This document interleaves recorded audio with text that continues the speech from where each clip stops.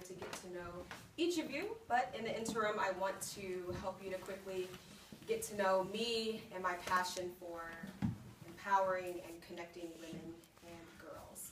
So the focus is education, and I teach at Stadium High School and own a business called Ladies First. So a lot of my educating is with elementary, middle, and high school girls, but do a lot of community work with women as well. So as I've been introduced, my name is Tawana Franklin. I'll tell you some quick things about me that people always wonder. So I am 33, a wife of 13 years, a mother of 4, a small business owner, and an educator and a candidate, as Julie mentioned to you, for University Place School Board.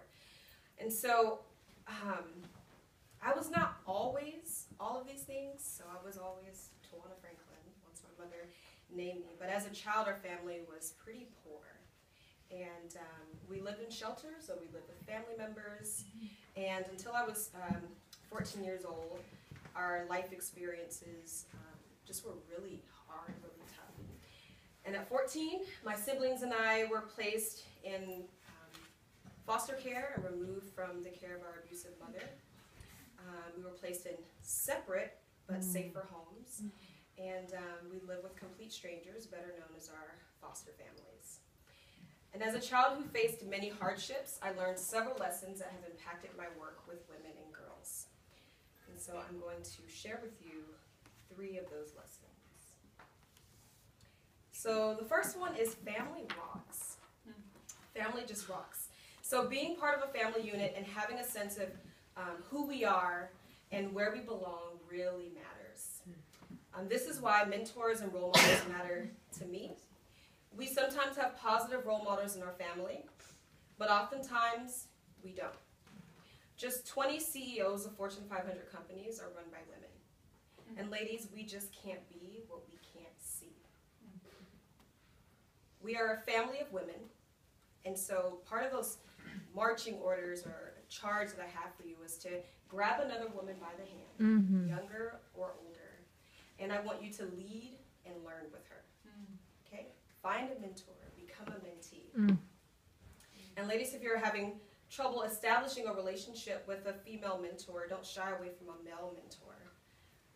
Because at the end of the day, what I want for all of us is to create a family of support, and I want us to help each other define who we are and where we belong. So family rocks. The second thing that I've learned is that strangers can change lives. People may come in and out of your life, and as a former foster youth, I have had my fair share of goodbyes. But even those who we don't know well, and those who may not stay in our lives forever, bring experiences and knowledge that we can enjoy even for a short period of time. So you may be a stranger to the woman sitting next to you, but what I want is for you to see yourself as her greatest, most powerful resource.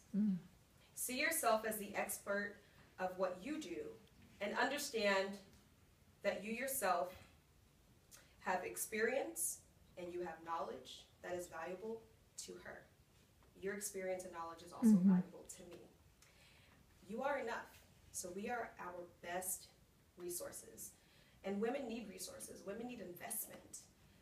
We need access to high-paying jobs. We need technical jobs. We need leadership positions. And it's not good enough to say, well, I don't know her well. We don't have the best relationship. I'm not connected to her. Again, my charge for you is to get connected. Millennial women want to learn new skills. We want opportunities to impact our community. And it could be your investment. That's the life change that we need. It could be your investment that's key to helping us overcome the challenges that we face every day as women. So, bring on your strange. I invite you to become my new stranger best friend.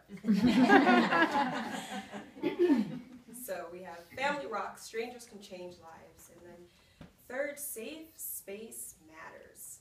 Safe space matters. So I heard a woman in a TED Talk say, women need spaces to dream, spaces to unlock intelligence, spaces to unlock passion, and spaces to unlock focus. And that was really powerful to me. I really appreciated those words. Member surveys state that one of our greatest characteristics in Ladies First is providing a safe space for girls to talk, for girls to connect.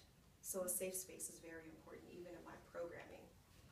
And the work we do, while it is social justice, our lens for social justice is more than a funding opportunity.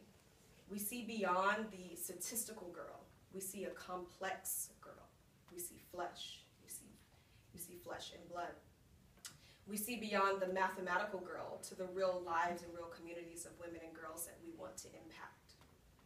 And so I challenge you all to also see.